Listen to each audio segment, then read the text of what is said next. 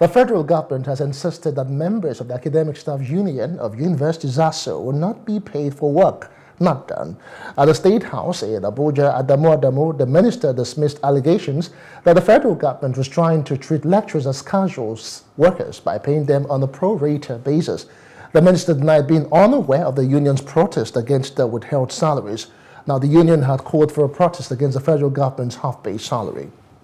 There's nothing for me to say about ASUU because, the strike has been called off and the government has paid them what is due to them.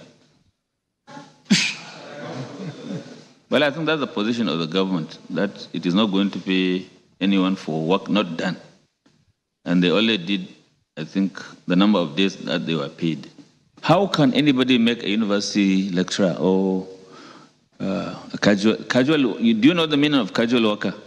But if you know the meaning of a casual worker, it is impossible to make a university lecturer a casual worker. Hello, hope you enjoyed the news. Please do subscribe to our YouTube channel and don't forget to hit the notification button so you get notified about fresh news updates.